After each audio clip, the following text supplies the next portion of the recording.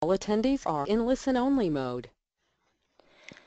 Well, good afternoon, everyone, and welcome to today's webinar, Developing the Passport Learning Outcomes and Proficiency Criteria for Creative Expression. I am Kate Springsteen, Project Coordinator of Member and Education Services for the Interstate Passport. This webinar, along with all of our webinars in this series, is being recorded and will be made available at www.wichi.edu/passport/webinars by tomorrow, November 17th.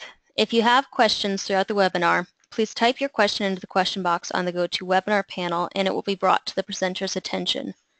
Following this webinar, I will be sending out an email with information on where to find the recording of this webinar, as well as a link to a survey which we would very much appreciate if you would fill out. I am delighted to introduce you to our presenters for today's webinar, Michael Phillips and Paul Wickline. Michael Phillips has been a professor of theater at Western Oregon University since 2003, where he teaches theater history, directing, and musical theater. He is also the artistic director of Portal Theater, which specializes in devised original work. Michael is deeply engaged in public science, exploring ways to communicate science through theater. Paul Wickline has served as the department chair of the theater program at College of the Canyon since 2008 and the Outcomes Assessment Coordinator since 2010. He currently serves as the president of the Academic Senate, and previously he served as the artistic director of the Walla Walla Community College Theater Program. Paul was also recently selected to participate in the AACNU Faculty Collaboratives Project. Welcome, Michael and Paul. Hello. Thank you very much. Well, this is Paul, and I have the pleasure of discussing the first 4 slides and giving you an overview to begin with of the Interstate Passport. So the webinar will focus on the process that the team went through to develop passport learning outcomes and proficiency criteria for the creative expression block for the Interstate Passport. However, before we go into that, we want to provide a brief overview of the Interstate Passport for our listeners. The Passport is a program that facilitates block transfer of lower division general education, which we sometimes refer to as LDGE during the webinar, based on learning outcomes and proficiency criteria. The Passport was a grassroots initiative originated by academic leaders with more than 50 faculty and administrators from 15 Western states attending a convening in 2011 to examine ways to strengthen transfer within and across sectors and state boundaries, specifically within general education blocks or the LDGE. The Passport's overarching goal is really very simple: to eliminate unnecessary repetition of academic work after students transfer. So the Passport is designed to improve graduation rates, shorten the time to degree, and save students money. It's also intended to strengthen existing articulation agreements and support institutions' continuous improvement efforts. All Interstate Passport components have been designed by faculty, registrars, institutional researchers, and academic advisors. We're going to talk about that to begin with today. The focus is on ensuring quality and streamlining pathways to graduation. So again, the purpose of the Passport is really to reduce unnecessary repetition of academic work in the lower division general ed after students transfer, with a focus on ensuring quality and streamlining those pathways to graduation. Now, there are 6 major components of the Passport. Our focus today will really be on the 2 that are highlighted on this slide: the Passport learning outcomes, which we sometimes call the PLOs, and the transfer level proficiency criteria, which we sometimes refer to as proficiency criteria, or PCs. So these 2 components were developed by 74 faculty from both 2- and 4-year colleges in the 7 WICHE states, and then vetted through constituency faculty groups in those states, and we'll talk about how we went through that process in this webinar. So the framework consists of or contains 9 knowledge and skill areas that map to the LEAP essential learning outcomes developed by the Association of American Colleges and Universities. Additionally, WICHE completed research into the general ed requirements, in a number of WICHE states, and identified commonality as the basis for the 9 areas. The team decided early on in the passport development process that because of the considerable faculty-driven work that had already been invested in this project at AAC&U, the quality of the LEAP outcomes and the number of systems and institutions that were already using the LEAP outcomes, that this would be an excellent place to begin to build the passport blocks. So as I said, the passport framework consists of 9 GE areas with PLOs and proficiency criteria, both of which we'll cover in the next slide, developed in each of these areas. So let me walk you through the areas. There are 3 foundational skills in, as you see there, oral communication, usually a speech course or the equivalent, written communication, a writing course or the equivalent, and quantitative literacy, again, usually a math course or the equivalent. Then we have 4 knowledge areas. And those knowledge areas consist of the natural sciences, which consists of astronomy, biology, chemistry, geology, physics, and others. Human cultures, which focuses on history, anthropology, archaeology, political science, geography, ethnic studies, gender studies, languages, and others. Creative expression, which we'll focus on today, which consists of music, visual arts, design, theater, film, media, literature, architecture, and others. And then human society and the individual, sociology, geography, history, criminology, psychology, economics. And those 4 are the blocks for knowledge of concepts. And then we have 2 cross-cutting skills. And these cross-cutting skills may be embedded in any of the knowledge and skill areas or across multiple courses in any areas in an institution passports block. And those consist of critical thinking, and teamwork and value systems. So those are the 9 areas, 9 GE areas that make up the passport. This is Michael now. We're going to talk a little bit about how this all worked and how we put these things together, and starting with how we came to consensus about the learning outcomes and the proficiency criteria. The passport learning outcomes are just what you would expect them to be, just like a course goal.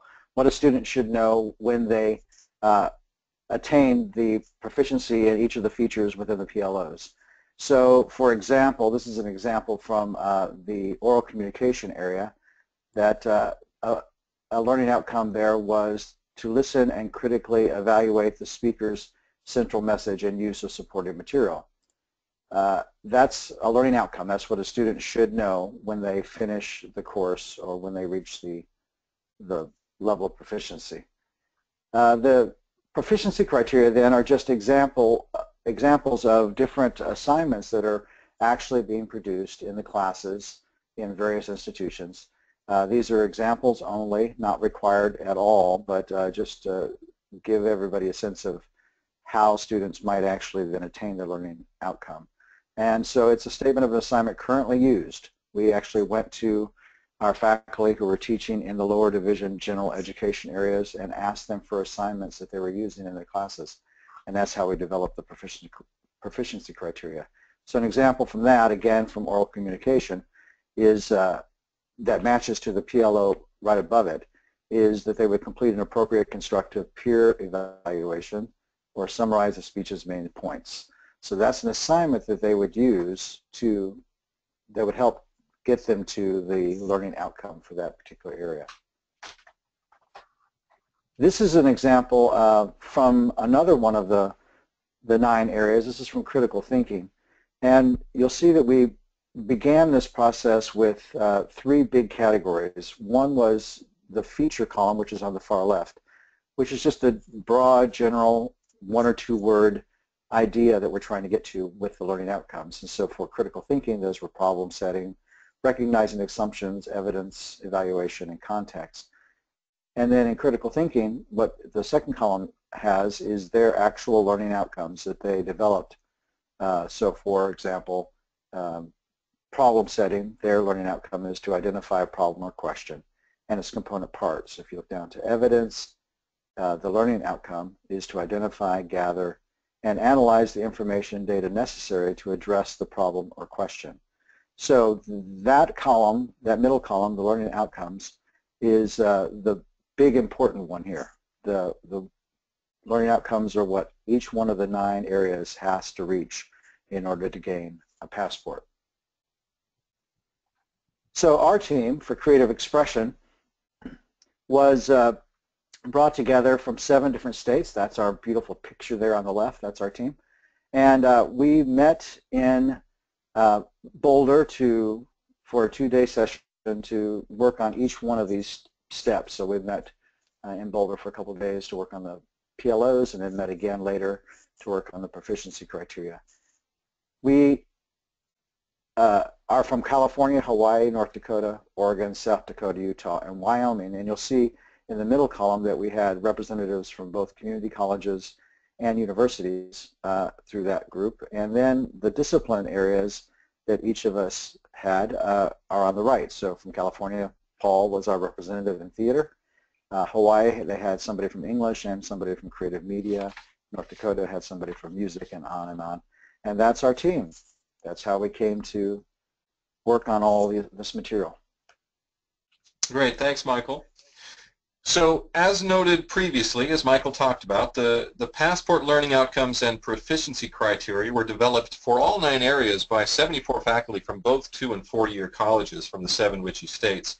And then they were vetted through the constituent faculty groups in those states. For the purpose of this webinar on creative expression, we'll really focus on that area.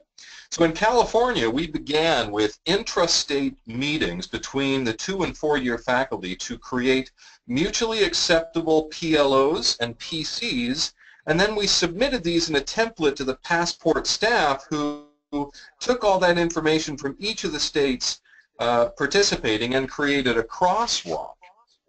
And you'll see that in another slide. We then convened in Boulder at WICHE with the other states to negotiate and select the PLOs for creative expression. And there was a great deal of dialogue, negotiation, massaging, wordsmithing of that language through this very collegial process. And through that process, we determined a list of 5 PLOs for creative expression that we'll share with you later. Now, we took those PLOs back to our states and our systems, and then we began vetting them, soliciting peer feedback. So, for example, I submitted them through various arts and academic senate listservs in California and received some feedback, and then we shared this through several conference calls with the learning outcome team to negotiate the final language for the final PLOs. We essentially went through the same 4-stage process with the proficiency criteria, so mirroring that PLO process for the proficiency process. There is a passport review board that I should mention as well that is responsible for, among other things, soliciting and receiving feedback over time on the effectiveness of the PLOs for possible editing, redrafting as this initiative moves forward. So a little bit about the creative expression process. So as Michael talked about, there are really 3 columns. There's the passport learning outcome feature, or category, if you will, and then the actual PLO that he's already talked about, what a student should know or be able to do. And then again, I want to emphasize the proficiency criteria is transfer level, so 100, 200 level, however your institution might choose to identify those. And these, again, are just examples of course assignments and exercises that a student might successfully complete to demonstrate proficiency in attaining the PLOs. They are not prescriptive in any way, shape, or form. They're just examples that we pulled together and vetted as well.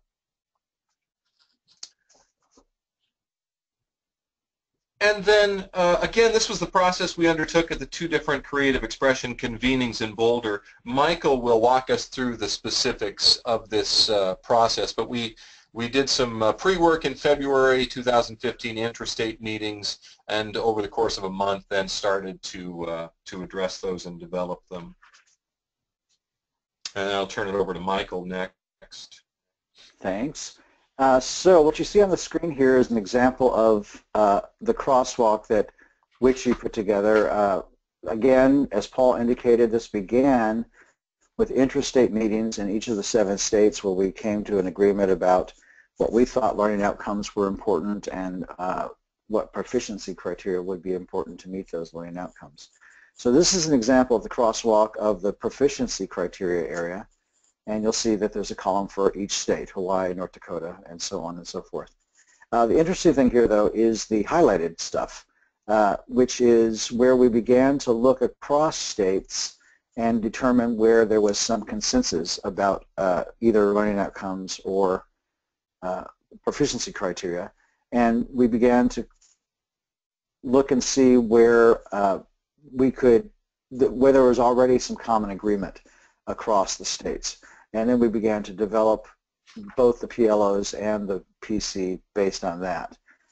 Here's the second page, and you'll see that there's Oregon's highlighted there. But that's the way we worked on both of these areas. In this example, if you look at the far left, the passport learning outcome that we're using for these proficiency criteria, in this case, it has to do with histories and cultures. And so there's the learning outcome. It's right there on the page with us, and we can look across and say which assignments that each of the states submitted actually meet that learning outcome, and that's the way we progressed through this. We had a series of meetings. We mentioned that our first meeting was all together in Boulder at the WICHE offices, and that was in April of 2015. And it was in that 2-day meeting that we got into a room and crosswalked all of the learning outcomes from each of the 7 states and came to an agreement on 5 learning outcomes for creative expression. And then we had a whole series of follow-up conference calls with all those same members that were in WICHE to begin with, or in Boulder to begin with. So we had a meeting on April 28th, May 4th, and May 11th. And on that May 11th meeting, we finalized the PLOs. Now, what was involved in all of that with the conference calls was each of us going back to our respective schools and vetting the learning outcomes with all interested parties. So all people from faculty from all the different discipline areas and divisions. My school works on divisions. We have a creative arts division, so the division looked at all those also. And that's how we came to agreement. We made some little changes here and there to the learning outcomes over the course of those conference call meetings. We want to just mention each of the 5 outcomes that we came up with. These are the learning outcomes. And again, we start with a feature, an outcome feature, just a simple descriptor word that talks about what area we're talking about, and then a learning outcome.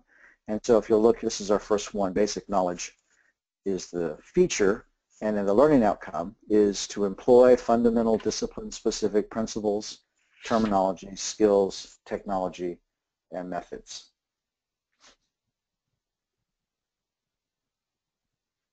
And as Michael noted, we have 5 of them that we identified. One of the things that I thought was so interesting was just how much agreement that disparate faculty in various disciplines and across various states really had in determining what they believed were the essential learning outcomes for lower division GE in creative expression.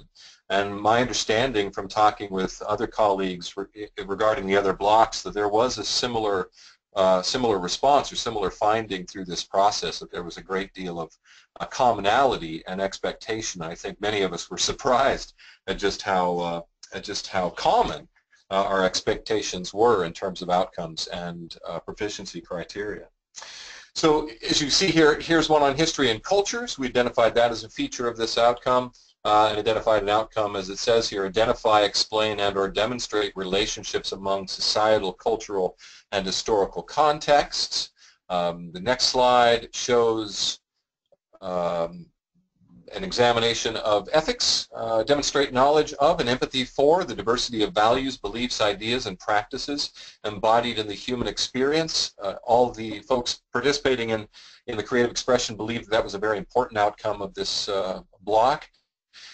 Creative process also was another one that we had a lot of conversation about, that we thought that participants completing this passport block should be able to engage in a creative process through experimentation, reflection, tolerance for failure, and revision. And again, we're talking about everything from creative writing to performance in the performing disciplines, as well as creation in the visual arts.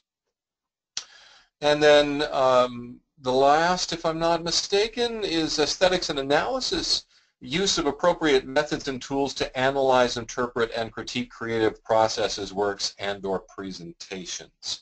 I think that's the last one, or am I getting ahead of myself? That's it. That's it, yeah. So I think that, the important thing to note as I finish this slide is, well, I think Michael can talk about it when he shows the creative expression block for Western Oregon University, but in many cases we felt that these 5 outcomes could easily be covered in just 1 or 2 classes, 1 or 2 experiences. So we didn't feel it was too onerous, and certainly was appropriate for lower division general ed in the creative expression areas. We want to take a little break a few times during the presentation to give you a chance to answer any, or give us a chance to answer any questions you may have. So now would be the time to ask questions if you have any. You can just type them right into your webinar panel, and they'll pass them on to us. Thanks, Michael and Paul. You guys are doing so well. I do have a question right now. The question is, what challenges did the 2 of you face when you brought the draft learning outcomes back to your home institutions? I'll let Michael jump on that first, and then I might have something to add.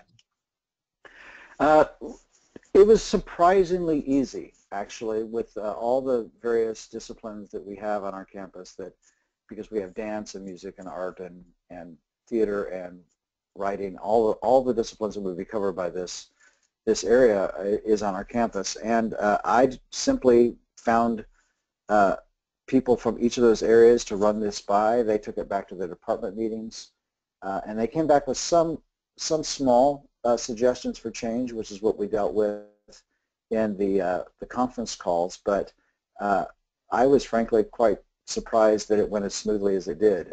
People seemed to understand what the passport was about, and they were in favor of trying to find an easier way for students to transfer. And so really on my campus, it was just small massages that happened to some of the wording.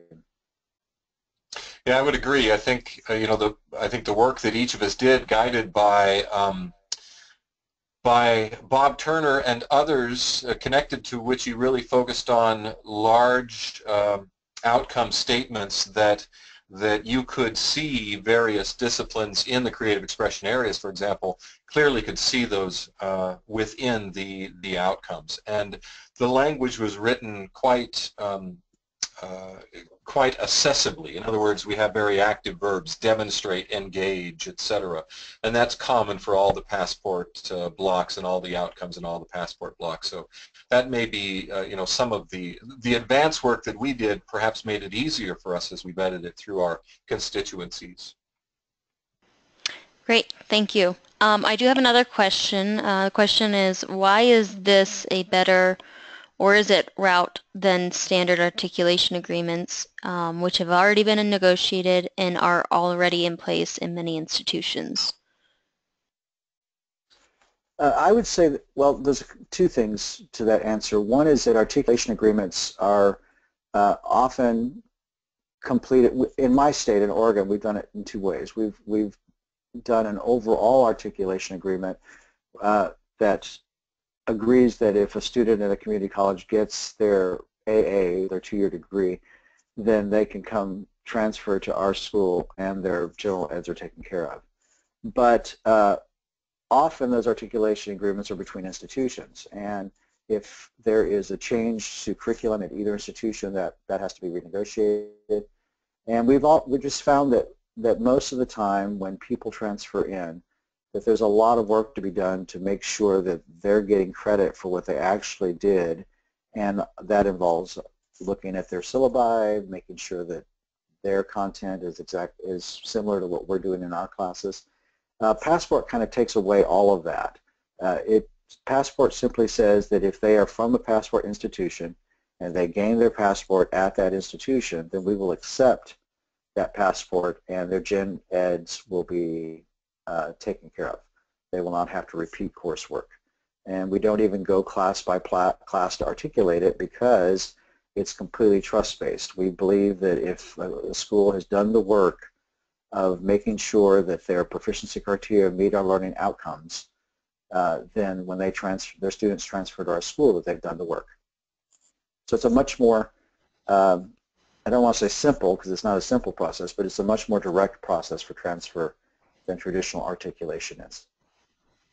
Yeah, I absolutely agree. I think the one thing I would add is that this also validates and values the assessment work that we have been doing for at least 1 or if not 2 decades in some cases in some states, and provides now assessments as transfer currency as opposed to course articulation. So it's in my mind, and certainly the colleagues I've talked to across the state of California who have been involved in assessment, it really validates and gives us a reason beyond accreditation standards, meeting accreditation standards, to use assessments not only to evaluate student learning, but now to use it as a currency for transfer. Thanks. Another question. Some faculty see this as a challenge to their academic freedom, even though Passport does not dictate how faculty teach the learning outcomes. How do you typically respond to that? Great question. Michael, do you want to take a stab again? Sure. Yeah, I don't see this as a challenge to academic freedom at all, because how each faculty member chooses to teach their class is still up to him or her, and the fact that we're just agreeing on learning outcomes, which, as you'll see when we go through them, they're as Paul just went through them, you saw that they're broad enough that that a lot of different kinds of assignments can reach them, but specific enough that they actually have some meaning. But how we get there is up to each individual faculty member. That's why the proficiency criteria in particular are they're not even suggestions, they're just examples of different kinds of assignments that can do it. So it should not impinge on academic freedom at all. Yeah, I concur. In California, particularly at the California Community College level, we have course outlines of record that are developed and approved locally and then statewide, that faculty are expected to focus on. They have outcomes, they have objectives, they have content. Really, the academic freedom is about how you approach and choose to teach that content that has been mutually agreed upon as kind of standard content in a particular course, whether you're taking it here at College of the Canyons or in Northern California or wherever. And that content also, should be aligned with what is expected at the lower division level in the CSUs, the California State University system, as well as the UCs, the University of California system. So, we're used to this. It's kind of the mode of operation in terms of balancing that concept of academic freedom and kind of a prescriptive expectation of what content will be covered in particular courses to assist in articulation. And now, if you look at it through the lens of the WICHE Passport, in terms of outcomes, what outcomes are expected to be attained at the lower division level in these various blocks.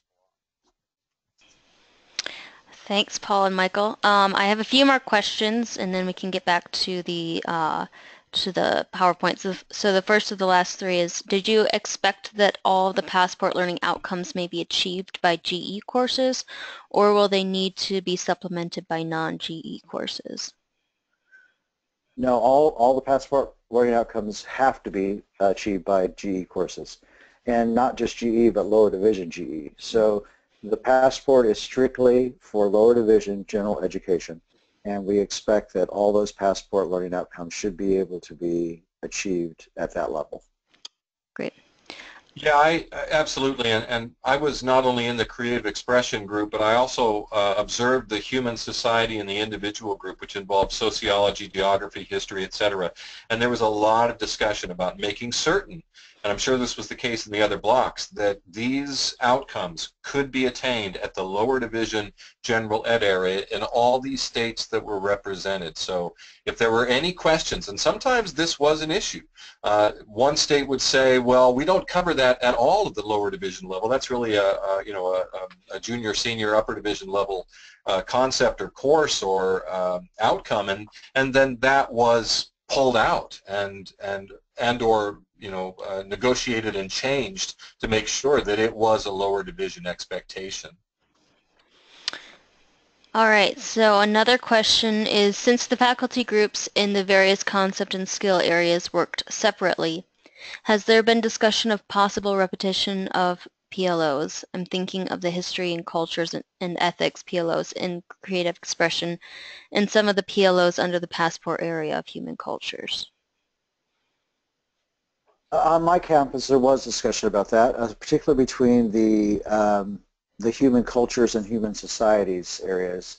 There was a lot of overlap, and in our general ed at Western Oregon University, those are kind of all one big area in our general ed, and so there was negotiation about that. But the mitigating factor there is that it's okay if a class can meet the learning outcomes in multiple areas.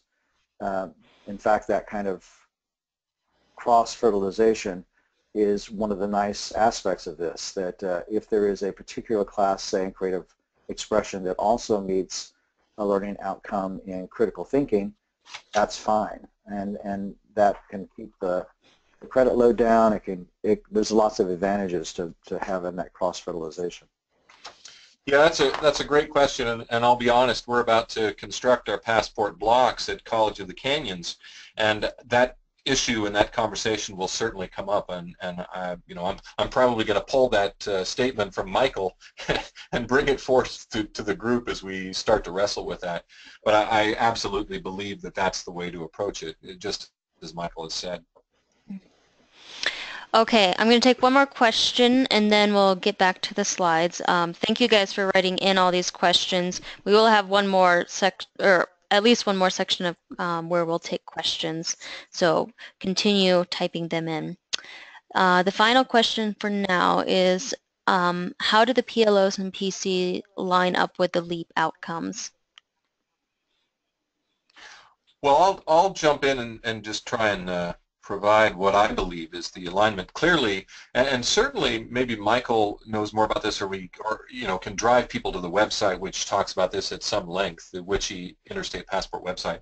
But they were used as kind of the framework for identifying what the areas would be in the passport, the natural sciences, human cultures, creative expression, etc., which are based on the liberal education and America's promise outcomes that were developed.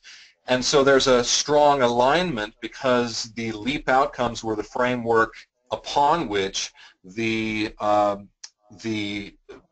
passport outcomes were then developed. So if you crosswalk those, you'll see a lot of commonality between the language and the concepts expected to be covered, I think, in the LEAP outcomes and then also in the passport outcomes. Hopefully that's accurate, and Michael, feel free to add or correct anything you wish there. Yeah, the only thing I would add is that the passport learning outcomes are based on LEAP areas, but they're not the same. And so there's differences between them, but we tried to make sure that even though they weren't exactly the same as LEAP outcomes, that they dovetail very nicely with them. So the idea is that by basing them on them and then kind of being conscious of dovetailing to them, that we don't think they contradict the LEAP outcomes at all. Yeah, I think it's probably important to mention that the LEAP outcomes are not just lower division general ed outcomes, right? So that's, we had to think about it in terms of, and I'm sure WICHE in the convenings talked about this as well, to make sure that we were developing outcomes that were lower division GE. Okay, so let's move on, and we'll have another question session in just a few minutes. So we mentioned the meeting to develop the learning outcomes. We also had meetings to develop proficiency criteria. Our meeting in Boulder was September 30th through October 2nd. We did the same basic process. We crosswalked everything between the states, and then we negotiated each of them. And then we had a November 10th conference call to complete the PC draft, and then a final conference call on December 3rd to finalize the PCs. So the proficiency criteria, and I just want to mention this again because it gets confused sometimes. The proficiency criteria are simply examples. They are not required. They're not even suggested. They are just examples that we gathered from actual faculty teaching actual general education classes that we thought would actually move toward the learning outcomes. So this is the basic description of that. I'm not going to read it to you, but it's a basic description of what the proficiency criteria does. And then some examples. So for our basic knowledge area, the feature, basic knowledge feature, the learning outcome again was to employ fundamental discipline-specific principles, terminology, skills, technology, and methods. And just to show you how we develop the proficiency criteria, if you look at number 1, demonstrate conceptual knowledge and creative expression using key terminology and principles in response to, for example, concerts, theatrical presentations, exhibitions, dance performances, film screenings, or literary readings. Now, that sounds very broad, but what that was an actual assignment in a class. So let's say it was a film class, that it would just said film screenings at that point, perhaps. And we just broadened that proficiency out so that it covered, that kind of assignment would cover all the various areas in creative expression.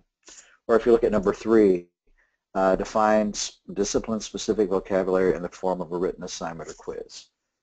Again, an assignment that was already being done in a class, and we went, well, yes, that would get to the learning outcome very well. If you look at ethics, again, the learning outcome is to demonstrate knowledge of and empathy for the diversity of values, beliefs, ideas, and practices embodied in the human experience. And then if you look at, say, learning outcome number 2, or proficiency criteria number 2, sorry. Examine creative works from diverse points of view, political, social, racial, gender, sexual orientation. Share reflections and insights in a class discussion, paper, or presentation. So that's how the proficiency criteria works, again, just as examples of different kinds of assignments that could be applied to reach the learning outcomes. And we can stop there again for any more questions you might have about the proficiency criteria or anything else. All right, I do have another question. Let me bring it up real quick. Okay. If the institution is truly unable to comply with certain outcomes, will that institution need to change curricula content? Will there be opportunities for institution feedback about difficulties with compliance? There's like 3 questions there. So in order to become a passport school, you do have to agree to the learning outcomes. Those are non-negotiable at this point. There's another part to that answer, which I'll get to in a second, but you do have to agree to the learning outcomes. The learning outcomes, we think, are, again, broad enough to be reachable and to make sense within our different discipline areas, but specific enough to actually have some meaning. And so the school that is considering the passport would have to agree to those. There is a review process, though, for those. And so if we find after a few months or a few years that we're hearing from a number of schools that there's a particular learning outcome that is just unreasonable for their lower division general education, we can review that. The Passport Review Board would take that under consideration, because we certainly don't want to water this down at all, but we also don't want to be in a situation where there's something that's unreasonable in it. And so over time, over the course of a year or so, we would look at that, and if we get a number of schools saying that identifying an area that is just not reasonable, then that there's an opportunity to review that and to change it. And we would reconvene the committee and we would look at that and take that into consideration. So yes, you do have to, the school does have to agree to the learning outcomes, but yes, there's also a process for reviewing those.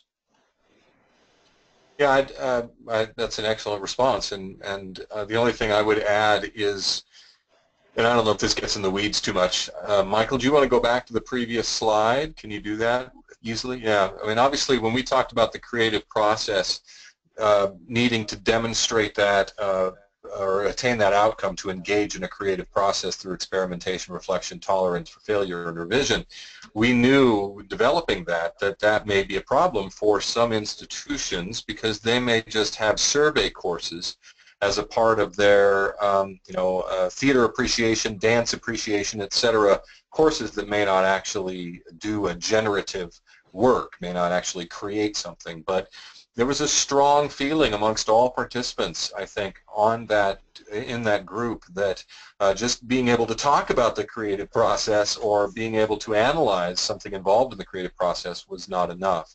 But I think we all recognize that that may be a challenge for some institutions. Michael, do you want to talk about how you guys address that? Well, you're going to talk about it later, aren't you? Yeah, I'll talk about it later, but I would add, and thanks for coming back to this, because I meant to say something about that particular one. That particular creative process feature and learning outcome is different than the other four because it actually does involve hands-on doing something creatively. But the other aspect that we don't probably talk enough about with the Passport is that it's very clear in the Passport materials that these learning outcomes don't all have to be met through traditional classes. And so let's say that that your school doesn't have any creative classes where people actually make art of any kind. If there's a school out there like that, that would be a problem. This learning outcome would be a problem. But let's say that your school does produce extracurricular theater or extracurricular, they have extracurricular choirs, all of those things. The school can make the determination that that participation meets this learning outcome. It doesn't have to be done through a traditional class. That's just the way most of us think. But in fact, things like life experience can be applied if a particular school does that. And so there's a number of ways to reach the outcomes, but yeah, at the moment, these outcomes do have to be met in order to be a Passport school. But again, some schools can be very creative about how they can meet them.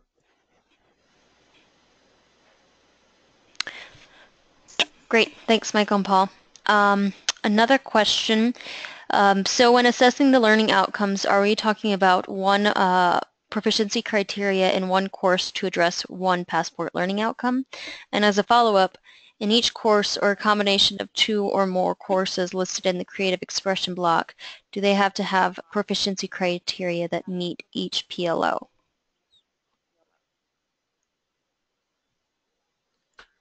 Okay, so if I understand, yeah, Mike. go ahead, Paul. Well, that again, multi-part question, and a very good question.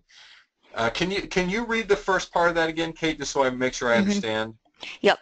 So when assessing the learning outcomes, are we talking about one proficiency criteria in one course to address one Passport learning outcome? Yeah, let's pause with that. And I really like Michael's approach when we did the presentation this last summer, I think, to the incoming Passport institutions.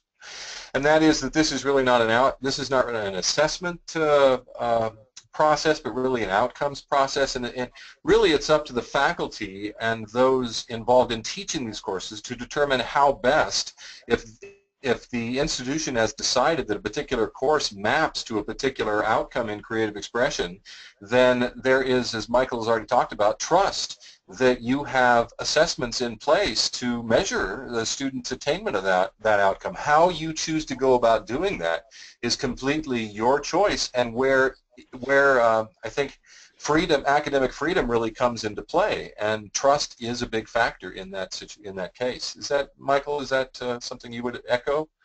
Yeah, I would echo that, but I would also say directly to the question, that if you look at, say, those foundational areas, so oral communication, there are 5 learning outcomes, and each of those 5 learning outcomes have PCs that are all within the oral communication area.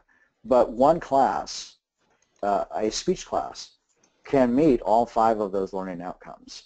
And so the idea that you have to have a particular assignment that just meets one learning outcome within one area is not at all what we're saying, because not only can one class maybe meet numerous learning outcomes in that area, or all of them in the case of a speech class, but it could also meet learning outcomes in various areas. So a literature class, for example, might meet the learning outcome in creative expression about analysis, but it also might meet a learning outcome in critical thinking. And so it's not a one-to-one. There's not, you don't have to have an assignment for every single learning outcome for every single class, or for every single feature. It can cross-fertilize again. Yeah, and I think that, thank you for adding that. And we talked a lot, because Michael and I are both theater professors, and we talked a lot about the idea that really an introduction to theater or a theater appreciation course, if you have a generative creative activity in which students are writing and or performing some creative work, that course in and of itself may, if it's designed to meet those outcomes already, may in effect be the only course that a student needs to take to meet that creative expression. It's more likely to be a two-course sequence, as Michael will talk about with his passport block shortly. But I think certainly in looking at the outcomes that we had developed and thinking about our own Intro to Theater course, I would imagine we could easily, with really no modification, assess those outcomes within that particular course and have students take that course to meet those. I think that's very possible. Okay, so let's try to answer this follow-up question as well, and then we'll move on to the next slides. So the follow-up to the original question was, does each course or the combination of 2 or more courses listed in the creative expression block have to have PC that meet each PLO? No, they would have to have PC that met. Go ahead. Yeah, they would have to have a PC that met one of the 8 PLOs, but not necessarily all. So again, that's why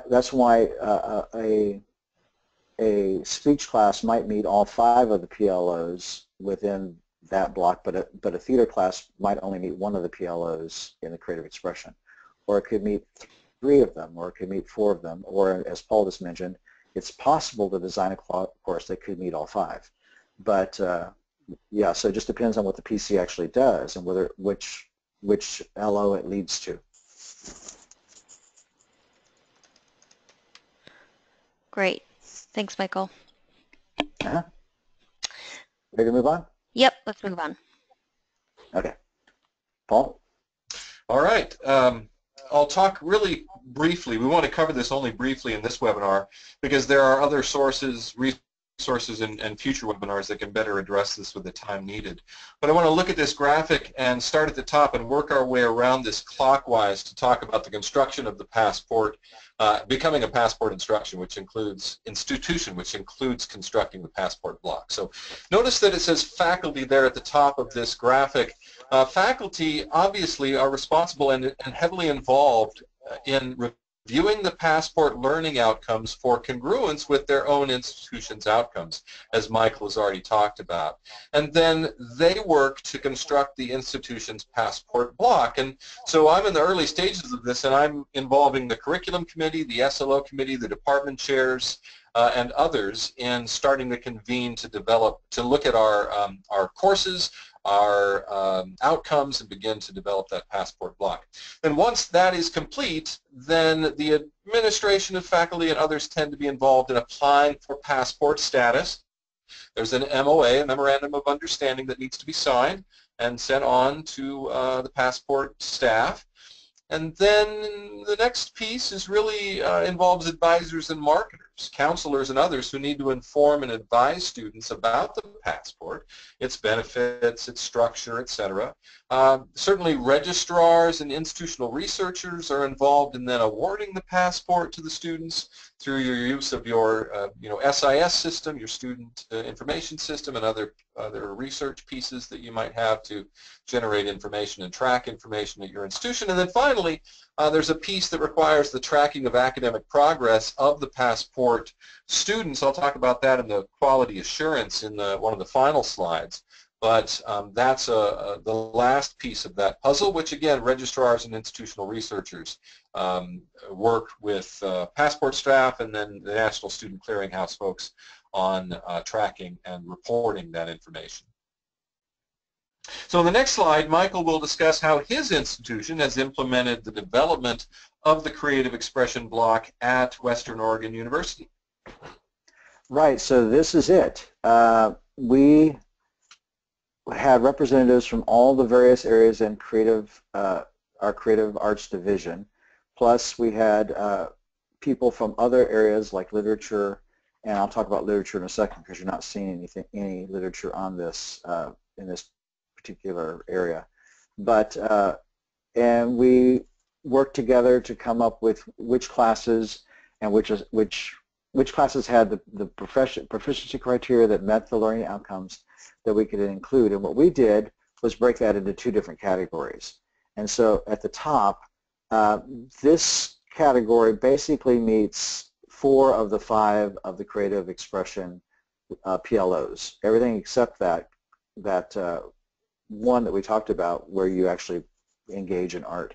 And so things like art history, introduction to dance, class in rock music, jazz history, introduction to theater, film, scenic art. Those are category 1, and our students would have to take one of those classes, and then they would take from category 2 either one class from the first 6 that are listed or 2 classes from the bottom group, and as it happens in most universities that have things like ensembles and classes like that, there's variable credit at our university for those, and so in order to get a kind of a similar experience, they would need to take 2 of the bottom ones or 1 of the top ones. So you have things like beginning design and art, you have musicianship, elements of acting, any dance fundamental classes, any music ensembles, voice class, technical theater classes, all of that. And so 1 class from the top and 1 to 2 classes from the bottom would satisfy all of the learning outcomes in the creative expression area at our university. And then each of the 9 areas did the same thing across campus, and we came up with the overall passport block, which is a complete list of classes that students would need to take in order to get a passport. And I just want to remind everybody here, because this is one area that we always kind of get confused about. When we're talking about this, these are the classes that our own students would have to take if they want to transfer someplace else. This is not at all what we're expecting students to come in with. They come in with a passport, and their passport is complete because we trust the other university to have done the same work we've done. And so these are the classes our students would take if they decided they wanted to transfer to Hawaii or to Wyoming or to California. Great, thank you for that last comment. I think that's really important to emphasize. I have one of the last slides. We're going to talk briefly about passport quality assurance. The passport, first of all, defines a minimum performance level on all components of the passport block as a C grade in each course included in the institution's passport block. So for a student to get, a stamp, they would have to achieve at least a C in that passport block class. The passport is validated really in several ways. First, as we've discussed throughout the webinar, by consensus reached among the participating faculty in developing the PLOs and the PCs, and then by tracking student success after transfer for at least 2 consecutive terms through the National Student Clearinghouse. And third, through the use of the Passport Review Board to monitor the efficacy of the passport and make changes as necessary. And Michael talked about that when the question was posed about are you stuck with these outcomes, or can they be changed if they become problematic over time? or are shown to be problematic. And then fourth, through an evaluation research study of the passport impact through Rutgers School of Management and Labor Relations. So we have a research study underway that is going to look at the effectiveness of the passport. And then finally, by conducting a pilot with faculty from multiple institutions voluntarily to map the critical assignments in courses selected for the passport blocks to the PLOs. So currently, Colorado, Montana, and New Mexico are participating in that process. So there's been a great deal of thought that's gone into how to I guess prove or how to make sure that the passport quality assurance is validated and verified through this process. So in conclusion and summary here, the question really is, why bother to become a passport institution? And we certainly have cultures, individual cultures at each of our institutions. And so the question is, what's the real advantage here? And we think there's three. That it really does facilitate transfer across state lines and within states. So if there's two schools in your state that are both passport schools, this makes it easier for students to transfer from one to the other, but it also makes it easy to transfer across state lines. It eliminates a pretty major obstacle to transfer student success, and it eliminates the necessity of review of each of our lower division courses in individual articulation agreements. I don't know about you, but I spend the bulk of my advising time advising transfer students whose credits did not articulate well. And so we have to make substitutions, we have to do all those kinds of things. The passport really does eliminate a lot of that. Second, it focuses on quality for positive impact on completion based on what students should learn and be able to apply. So the idea that we want students to succeed, that's our primary goal here, and we want them to do it within a reasonable number of credit hours, 180 or so in my case, and we want them to not have to repeat courses. All goes to this idea of positive impact on their ability to complete their degree. This generates data on academic success after they transfer, as Paul just mentioned, by tracking them, and provides data for us so we can continually self-improve to make this work easier for students without compromising quality. And we think that's a really important part of this whole picture. And we know that higher education is changing on a regular basis and quickly in some cases. And so assessment is a way of life now. And so this tracks easily with our current assessment. The passport itself is not an assessment tool, but it should, if it all works well, track easily with the assessment that we're already doing for our classes and our institutions. And it does, as I mentioned earlier in one of the answers to a question, it does include the possibility of non-course-based educational experiences, and that would be up to each individual institution to apply that. I think in Western Oregon University's case, all of our passport block is class-based, but we recognize that there may be some circumstances in which a student could reach the learning objectives without it being through a class. And certainly some schools that have creative curriculums might want to look at that. So we think for those reasons, and again, I should just emphasize one last time that this is really student-based. We want to help students get the education they need and want without spending more money than they should and taking more classes than they should, at least repeating classes, and to be able to transfer as easily as possible. This is just to let you know that the website at the top is the WICHE Passport website. There's lots of information on there, and so if you want to explore more of that, would be the place to go. And then on this last slide at the very bottom, you'll see that both Paul and I have our email addresses there if you'd like to write us individually, and Kate, who is the host of this webinar, her email is there as well. And so we can open this up to any last questions you might have. Thanks, Michael and Paul. I know we're about at the breaking point, but I do have a few more questions, and if you'd like, you can stay on and hear those answers, hopefully. So actually, Michael, just to clarify something, a minute ago you mentioned something about 180 credits at Western Oregon, and you're talking about Yeah. quarter credits, correct? Yes. Yeah, that's I should have mentioned that earlier. We're on the quarter system. And so when you even look at our block, sorry, when you look at our block, it may seem like there's a lot of, excuse me, there's a lot of classes required, but of course those are quarter classes, so 10 weeks. So a semester and a semester system, that would be less classes and about the same amount of content.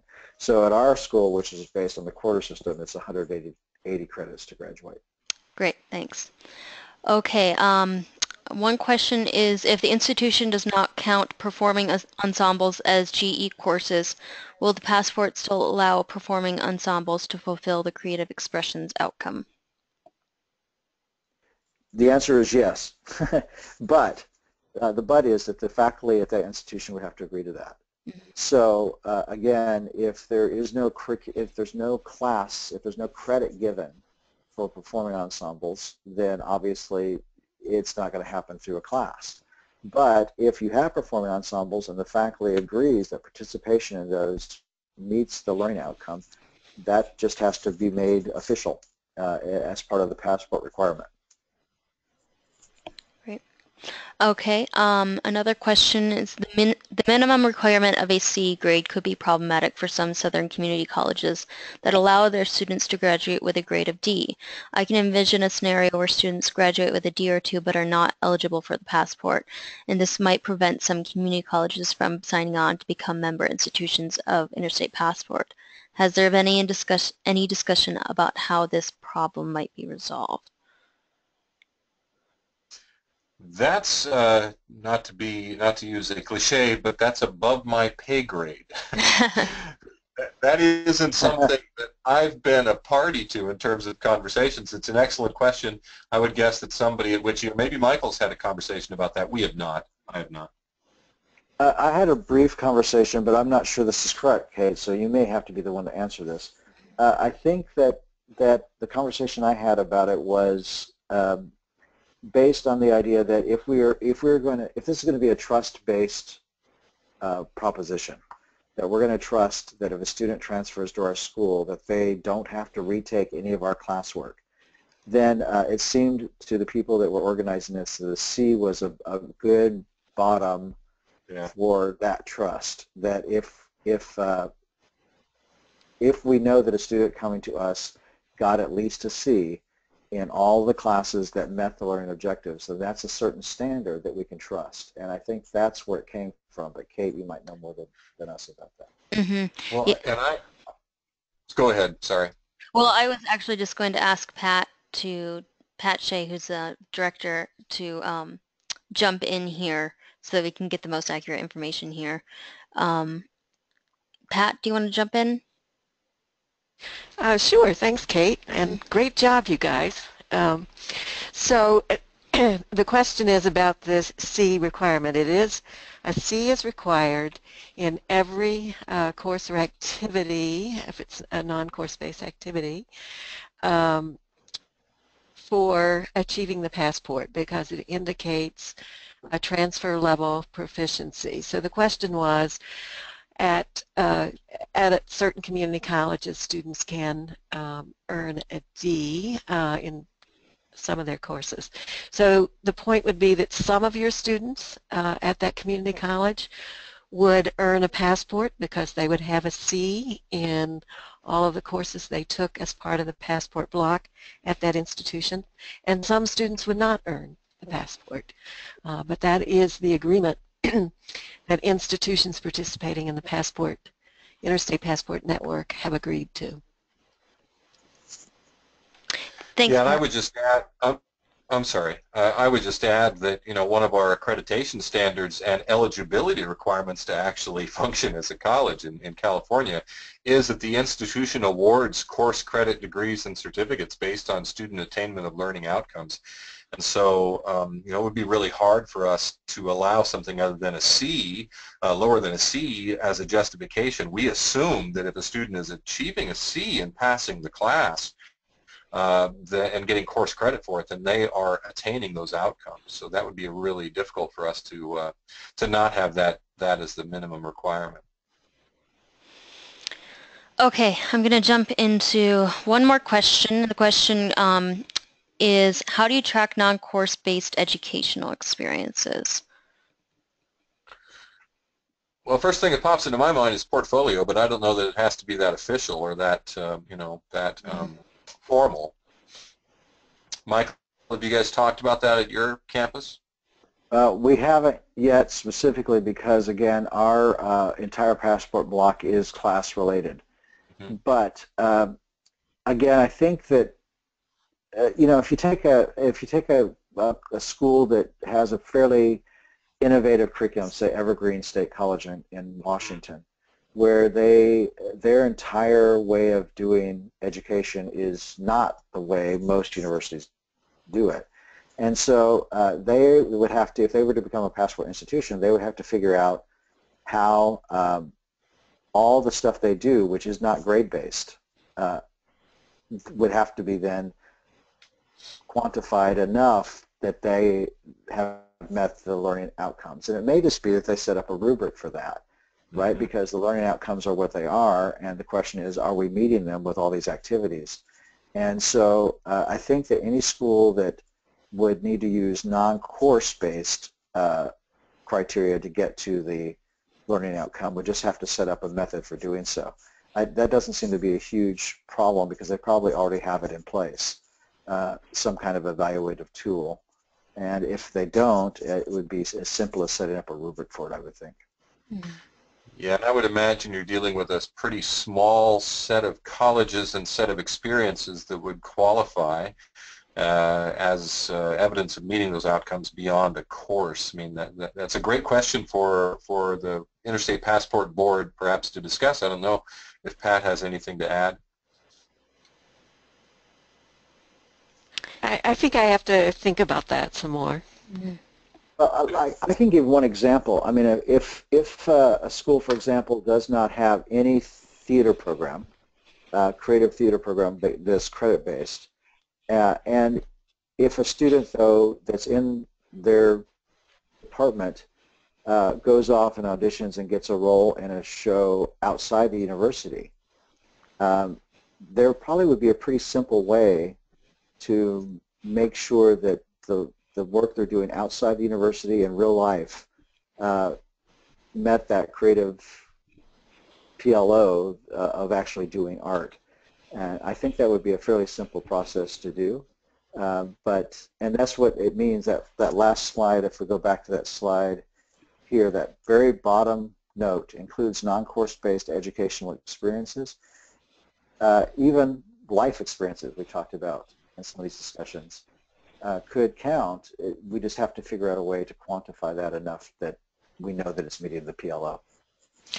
And I think, Michael, you made a good point earlier that while this is possible, it is up to the faculty at the institution that would be awarding the passport to that student to evaluate that experience and determine that the student has truly met that learning outcome, because the faculty at an institution awarding the passport has to stand behind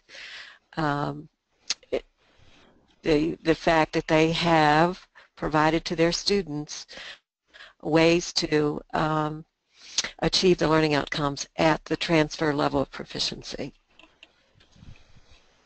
Yep. All right. Well, I don't have any more questions here. I want to take the time to thank Michael and Paul for putting on such a great webinar, and I want to thank everybody else who joined in on the webinar today, and I hope you guys have a great rest of your day. Great. Thanks, Kate. Thanks, Pat. Thanks, Michael. And thanks for attending, everybody.